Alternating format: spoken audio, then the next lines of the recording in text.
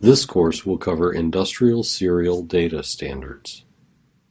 In this course, we'll give an introduction to serial transceiver devices and their communication protocols, RS-232, RS-422, and RS-485, and applications. Serial transceivers enable two or more systems to communicate with each other over a wired medium serially, which means the port sends and receives bytes of information 1 bit at a time.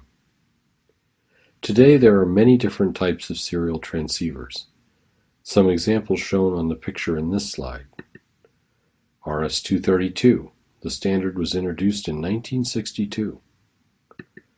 RS-485. The standard was published in 1983. USB 1.0 development started in 1994 by Intel and the USB Implementers Forum. It debuted in 1995 with data rates of 12 megabits per second. M12 for industrial sensors. Firewire or IEEE 1394. Controller Area Network, and RJ45 for Ethernet. RS-232 is a standard for transmission of data. It formally defines the signals connecting between a DTE, data terminal equipment, such as a computer terminal, and a DCE, data circuit terminating equipment or data communication equipment, such as a modem or a printer. It is widely used in programmable logic controllers, human-machine interfaces, HMI, computer numerically controlled machine tools, CNC, medical equipment, headless systems, that's servers without a monitor or a keyboard, routers, laboratory automation or surveying equipment, VFDs and servo drives, point of sale, instrumentation, etc. HMI uses RS-232 interface for download and configuration. A multimeter uses RS-232 for interface with automated test equipment or a PC or notebook computer. And a point-of-sale terminal uses RS-232 to communicate with a thermal printer and barcode reader. The RS-232 standard is defined by the Telecommunications Industry Association, TIA, and Electronic Industries Association, EIA.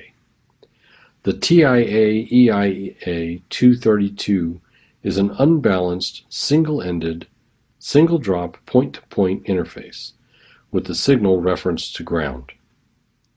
The standard defines a logic 1, also known as mark, with a voltage between -3 volts and -15 volts, and a logic 0, also known as a space, with a voltage between +3 volts and +15 volts for the receiver side. For the transmitter side, the output needs to be ±5 volts to ±15 volts. Voltages between ±3 volts are invalid, providing a noise margin of ±2 volts. Outputs transmitting less than ±5 volts, but received as bigger than ±3 volts are compatible, but not compliant. There is an absolute maximum of ±25 volts for all RS-232 pins. In common practice, logic 0 and 1 levels are typically as low as ±5 volts, and as high as ±12 or ±15 volts.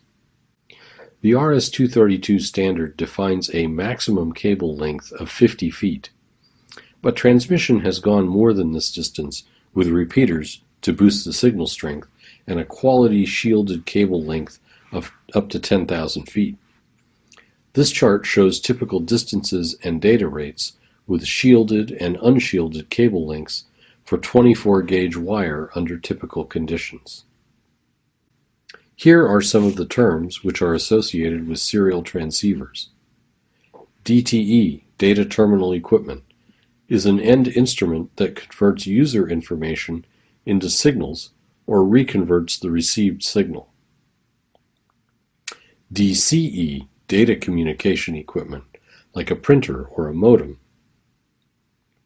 UART is a universal asynchronous receiver transmitter. These are the two types of connectors of the RS-232 interface, the 9-pin and 15-pin. Here is an example of an RS-232 transceiver with 3 transmitters and 5 receivers for a thermal printer application. There are several transmit-receive connection options of RS-232. They are interface without handshaking, partial handshaking, and full handshaking. Handshaking is when a pause is inserted to allow time to process, or when the CTS or clear to send cannot handle new requests. Handshaking is a flow control that is implemented through both software and hardware implementation. An RS-232 interface without handshaking uses 1 transmitter and 1 receiver. With partial handshaking, it uses 4 transmitters and 2 receivers. With full handshaking, it uses 3 transmitters and 3 receivers. Maxim RS-232 can have 136 different transceiver configurations. The auto shutdown feature limits current draw to 1 microamp when the cable is not connected. The receiver input voltage would be between minus 0.3 volts and plus 0.3 volts for more than 30 seconds.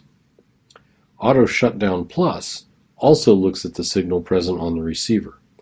If no signal, then it will go into shutdown mode. Whenever any receiver input is greater than plus or minus 2.7 volts, or the cable is reconnected, it will come out of shutdown mode. Other features are force on, force off, and invalid.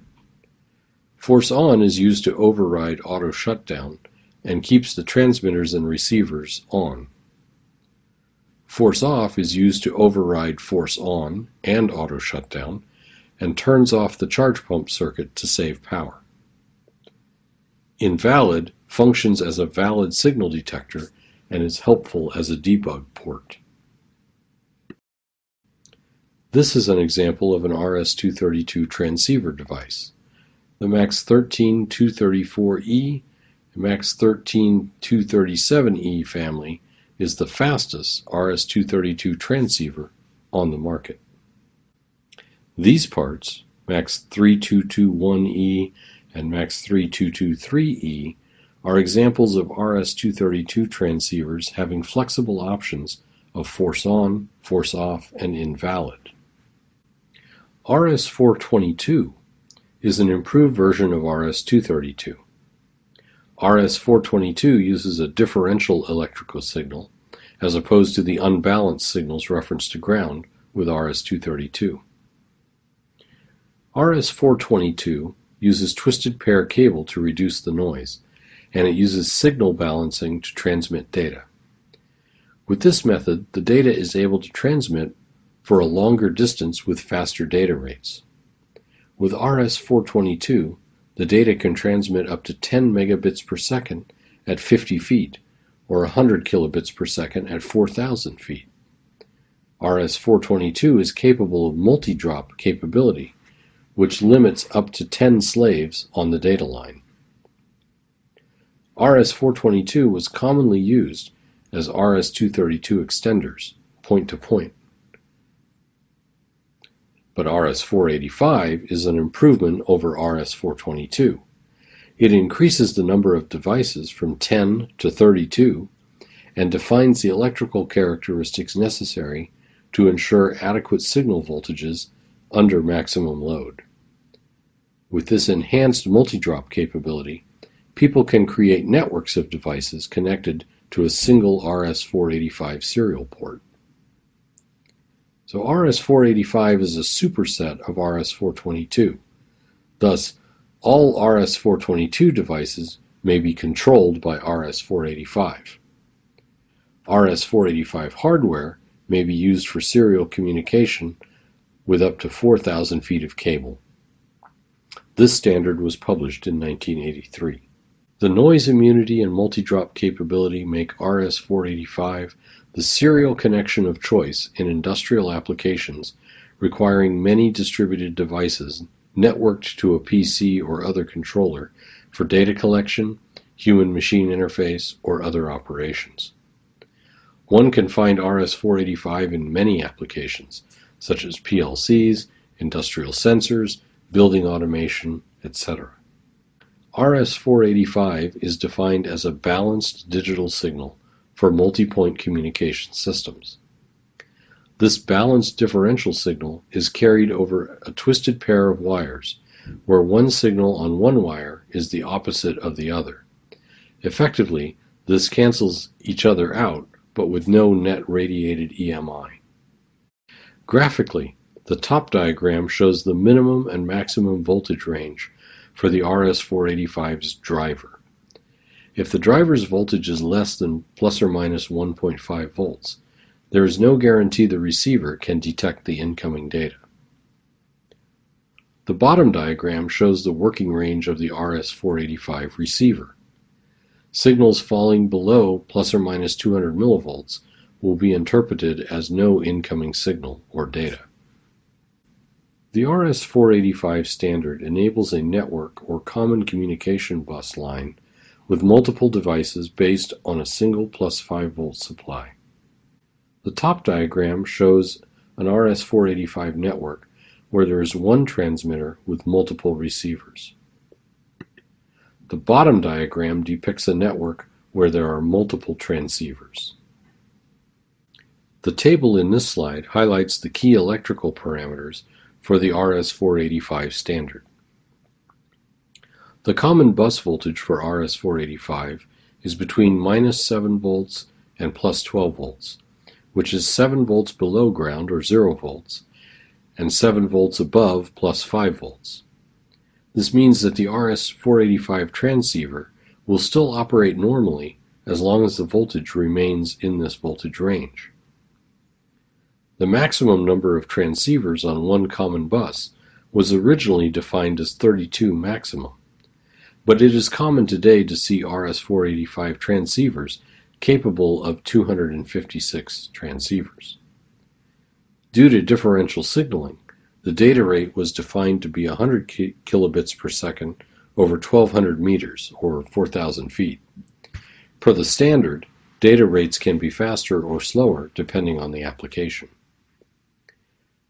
For the driver portion of RS-485, the voltage range needs to fall between plus and minus 1.5 volts and plus and minus 5 volts. For the receiver portion, the sensitivity needs to meet a minimum of plus and minus 200 millivolts. This slide shows an RS-485 differential signal moving between the minus 7 to plus 12 volt common mode voltage range. The two signal lines represented by gray and turquoise lines are defined with respect to ground.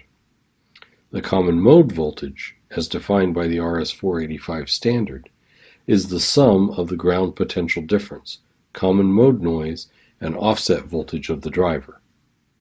This chart shows the difference between RS-485, RS-422, and Profibus. Profibus, or Process Field Bus, is a communication standard built upon an RS-485 type transceiver.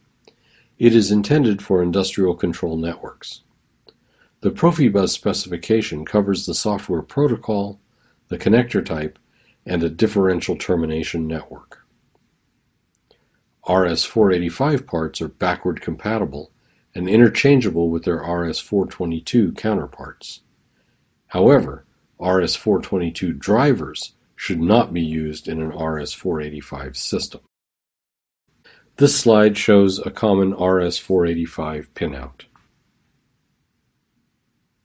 To summarize, in this course we have given an introduction to serial transceiver devices and the RS-232, RS-422, and RS-485 standards and their applications. For more information on this topic, please go to our website at www.maximintegrated.com. under Products, Interface, and Transceivers. We hope you enjoy this video and see you again in another educational video of Maxim Integrated.